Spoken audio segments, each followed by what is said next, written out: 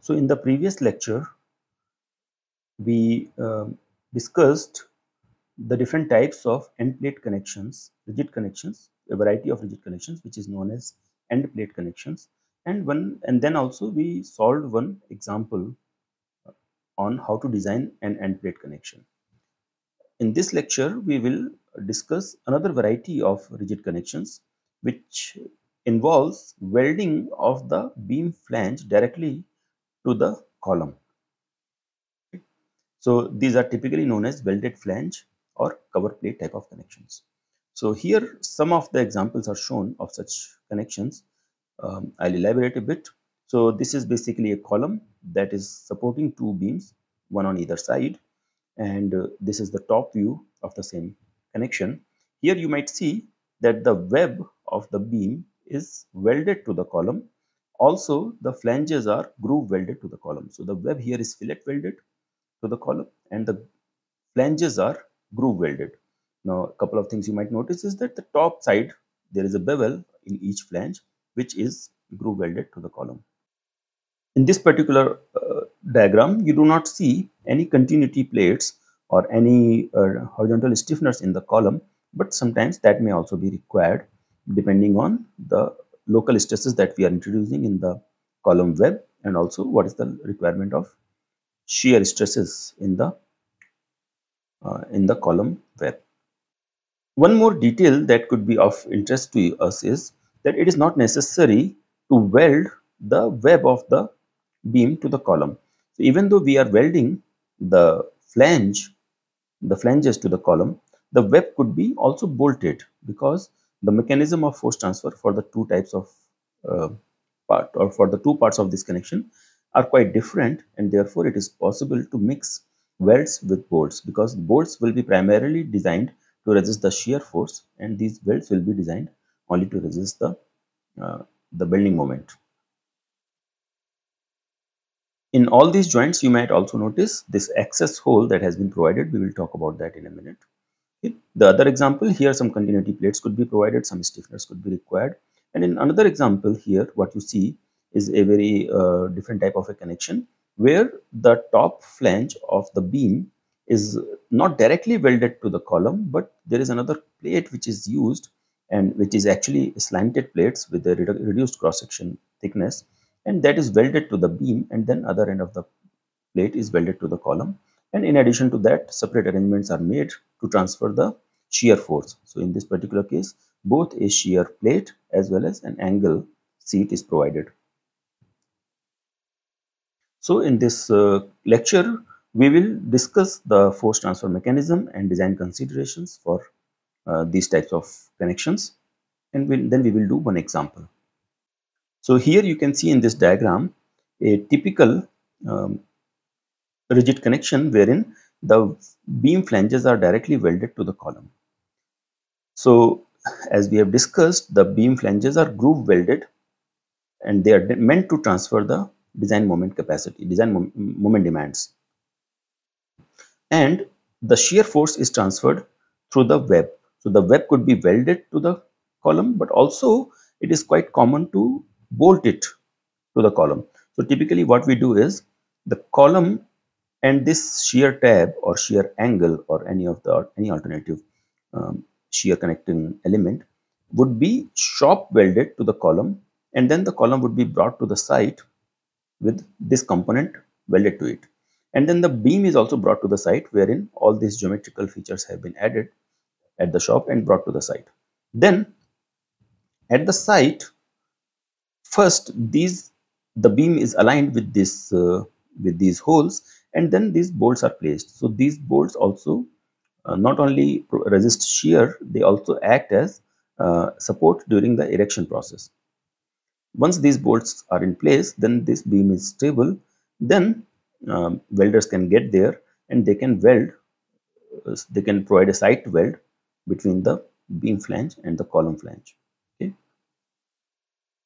So since in this connection the beam is directly welded to the column instead of an intermediate end plate like what we saw in the previous case, because of that this connection is more rigid in comparison to an end plate connection typically.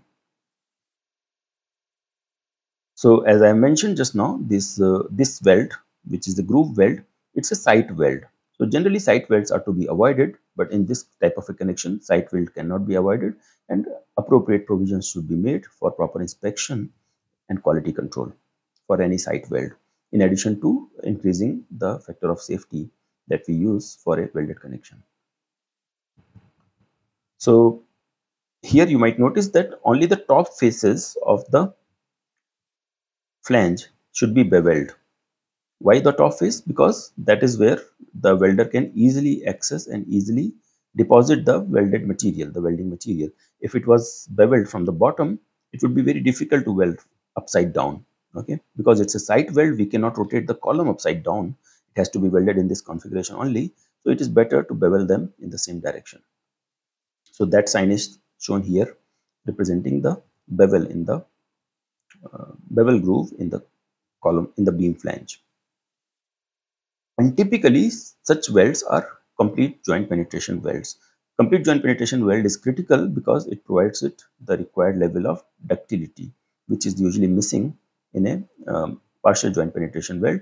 When we pull this flange apart from this flange, if it's a partial joint penetration weld and there is no other component resisting opening of the root, a PJP type of a weld would perform very poorly under this situation. Therefore, in such situations, complete joint penetration is very critical. Access holes are also required at both sides. So here obviously we require the access hole so that we can reach the full penetration. So because of the presence of the web, it is very difficult to take the electrode all the way from one side to the other side. The web prevents moving of the weld from this side to other side. Therefore, in order for us to develop a nice groove weld, a continuous weld, we have to cut a small hole so that welder can first weld from this side all the way to the middle and go a little bit over to the other side on the middle, from the middle, and then complete the weld from the other side. Here also an access weld is required because again we need to provide, in addition to in order to be able to provide this weld, sometimes this gap is bit too much and we may have to provide a backing strip or a backing plate. And when we need to provide a backing plate, we also require to cut this portion so that backing plate can be tack welded to the beam. These access holes also play a very important role in separating the moments from shear. So because of the presence of this particular geometry of this access hole, and this geometry is also, if you go to the detailing guidelines, you will see that this geometry is very specific and one needs to satisfy that specific geometrical requirement in order to avoid any stress concentrations in this region. So, but because of the presence of this access hole, any shear force demand does not get transferred to the flange, because if you can imagine, if we move this beam up or down, the flange can very easily deform and would not transfer a lot of shear force to the weld, and most of the shear force will get transferred through these bolted joints. In these connections as well, if the stress concentration, because after the groove weld is done, this will become a monolithic kind of a component, and any axial forces which are acting on these flanges will get transferred to the column flanges and then to the column web, which may introduce local stresses which can cause web crippling and web local buckling, etc. In order to avoid that, we have to put some we may have to provide the stiffeners, and also if the shear capacity is not available, not sufficient, we may provide some kind of a doubler plate or a diagonal stiffener. So now we know the basic philosophy of these connections, how they behave. They are very simple for calculation point of view. The only challenge with these connections is that they require a site welding, which is very critical for the performance of the connection. But these are one of the very common types of connections, especially when it comes to moment resisting frames. So in this example, the beam dimensions are given ISMB 400. The different useful parameters such as the thickness of the flange, the width of the flange, and thickness of the web are also mentioned here. The column is an ISHB 300 section. So column, of course, is not as deep as the beam, but it is wider than the beam. So column's width is 250 millimeters as compared to the width of the beam, which is only 140 millimeters. Then there is a shear tab that has been provided. Shear tab is just a plate which is a 10 millimeter thick plate of dimensions 225 in the vertical direction and 125 millimeters in the horizontal direction. And then appropriate bolts are provided. So 3 bolts of 22 millimeter diameter and 8.8 grade are snug tightened in these locations. The force demands are given as the shear force demand is 300 kilonewton and the factored moment demand is given as 125 kilonewton meter. So there is a vertical force in this direction which is 300 kilonewton and there is a moment of 125 kilonewton meter. So we will go one component at a time. First we will check the strength of the bolt, then we will check the strength of the weld which is provided between the shear plate and the flange of the column. We are assuming here that the shear plate is safe for this force demand. One may check, however, whether it is sufficient or not. In this calculation, we will not check the strength of the shear plate. And then subsequently, we will check, will design the welds here and here. So since these are complete penetration joint welds, we already know the dimensions. All we can do is we can check whether they are sufficient or not. We will start with the bolt strength. There are total 3 bolts. There are 3 bearing surfaces between the bolt and the beam web, and there are 3 bearing surfaces between the bolt and the shear plate. Now the shear plate thickness is given as 10 millimeters, but the thickness of the web of the beam was only 8.9 millimeters. And we are assuming here that all these sections are made of Fe 410 type of steel. So its yield stress is 250 MPa and the ultimate stress is 410 MPa. The bolts are 8.8 grade bolts. So for the design of the bolts, let's first assume that the pitch and the end distances are sufficient that they don't start to control the strength of the bolt. So first let's look at the bearing strength of one bolt. So bearing strength for one bolt is given by 2.5 times dt fu kb. I hope you remember what these parameters represent, divided by gamma mb. Gamma mb is the factor of safety. Now fu was the ultimate strength of the bolt, and the kb factor controlled the effects of the pitch versus if the bolt is of a weaker bolt is stronger than the plate, then we would use the fu of the plate. The d is the diameter of the bolt and t is the thickness of the plate that we are designing for. So since the thickness of the web of the beam is smaller than the thickness of the shear plate, so we will use tw of the beam. Since there are 3 bolts, we will multiply the same values with 3. So 3 multiplied by 2.5 multiplied by the diameter of the bolt multiplied by the thickness of the web multiplied by the fu of the beam web divided by a factor of safety of 1.25, and we get the bearing capacity of 3 bolts as 482 kilonewton. Shear strength of the bolt. So the bolt itself can undergo shearing type of a failure. We need to check for that. So shear strength, again, I hope you remember where it comes from, is given by ANFU, assuming that the shear plane passes through the threaded portion of the bolt. That is a conservative assumption.